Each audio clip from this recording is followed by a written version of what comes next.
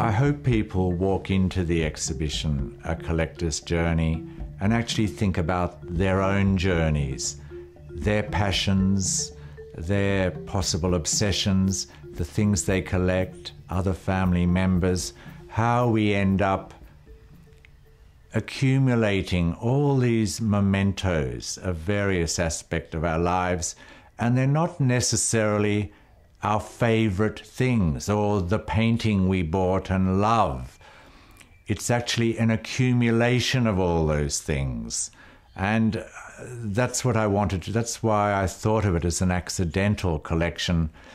These things, there are some things that we deliberately bring into our lives, and there's a lot of other things that just get accumulated through various sources into our lives.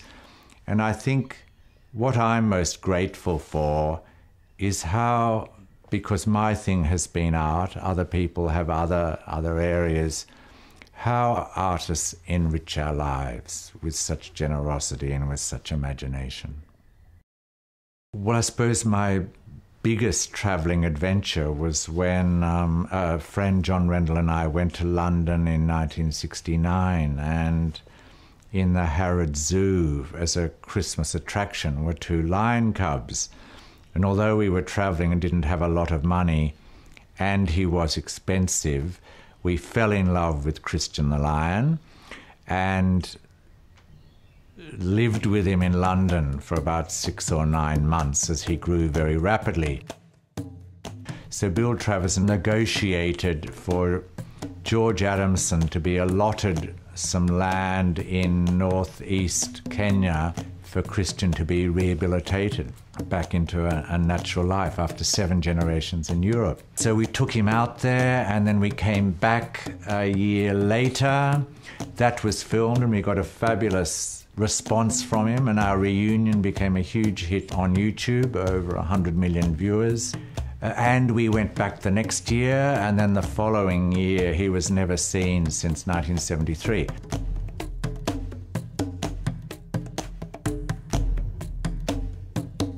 That was an extraordinary adventure in its own way. But it was marvelous being in Africa, and I think it did have a very big effect on me.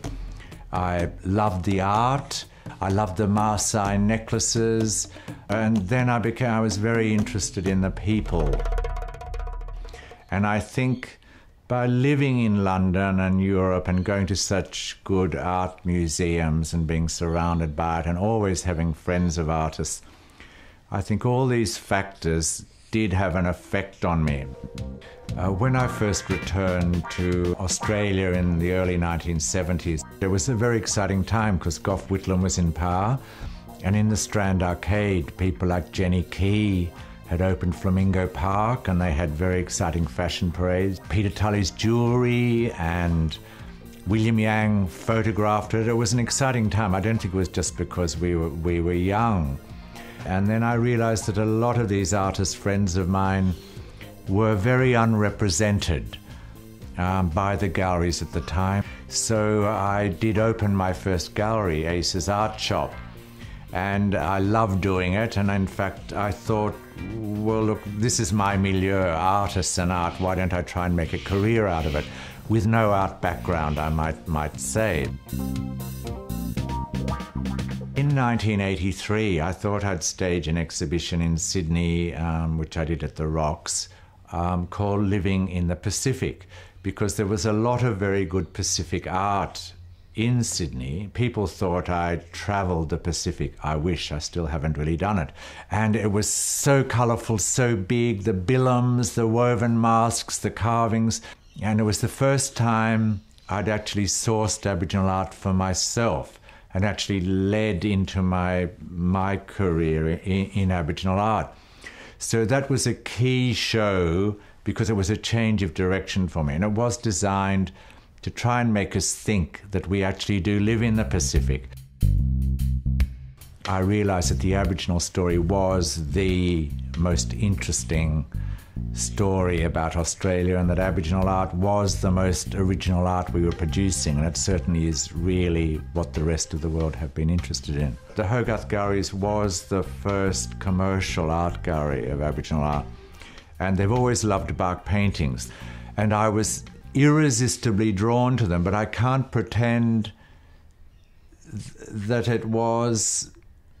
I found them initially a little difficult, but then I got my eye in on them. And I think people do have trouble with them even today. They are quite foreign. I loved the big totemic animals. When you see Millet Boomer's crocodile, it's so like suddenly when you see it on television, a crocodile, you realize how marvelously he painted it. And of course, with their fine infill, the rock, it is designed to activate the image with all the power of a totem of him and his clan. So I collected bark paintings rather obsessively. Although I love nearly all Aboriginal art, I was especially interested in the generation that emerged in the 1980s, that were an extraordinary generation, and probably the first to benefit from going to art school, having the opportunity to go, and the absolute savviness to make the most of it. And they had a lot to say, and they were attractive and lively. So I just loved them. But they're an incredible generation of writers and artists and curators. Hetty Perkins, Brenda Croft, John Mundine, Tracey Moffatt, Michael Riley, an extraordinary generation. A lot of them really are among the best artists in Australia, and in fact really like to be referred to as Australian artists, because while their Aboriginality underpins a lot of the work they do, they are artists in the world at large and like to be seen in that way. Travel is a passion. It was India for me, which I actually went to rather late. I don't lie on beaches necessarily, so I started to look for Indian tribal art, and very luckily met Jangar Singh Shyam, and he became India's premier Indian tribal artist, in fact, so that was just lucky. In probably about 1998, a curator at the Museum of Sydney asked me to propose an exhibition at the Museum of Sydney.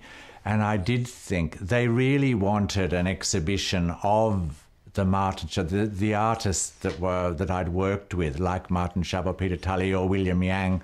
But in fact, over the weekend, I thought, I didn't really know my family history, but I did know Mum being descended from Governor King, and Dad was descended from Governor Bourke. And so both families had lived on the site. It was First Government House. The Museum of Sydney had been a very imaginative and quite contentious museum in a way over the foundations of First Government House. And I thought, I have to respond to that. Mind you, several people in the Museum of Sydney did not like that. The master narrative, like my sort of background was exactly what the Museum of Sydney was trying to get away from, because of course the master narrative has dominated the telling of history. So some of them didn't really like me producing this master narrative and just a million colonial relations. But mind you, I think I could tell quite a good story about it, because there was such marvelous material, from early paintings to prints to journals to family Bibles. And, you know, by the time you go back a few generations, we've all got so many different branches of our family. So that was the story I wanted to tell.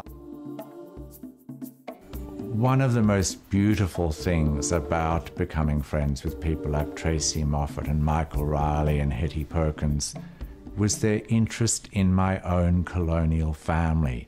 My non-Indigenous friends were not interested, and I'd never really told them about it. And in fact, we grew up being quite shy about it, that it would really alienate. It didn't really make you any friends, especially growing up in suburban Newcastle. And it was my Aboriginal friends, with that Aboriginal heightened appreciation of how important family was and family history, although in a lot of ways we represented the families that had dispossessed them, and we did. It was, they wanted to hear my story and were interested and generous and I don't quite know the word, but they drew that story out of me. And without their interest, I probably would never have told my story at the Museum of Sydney.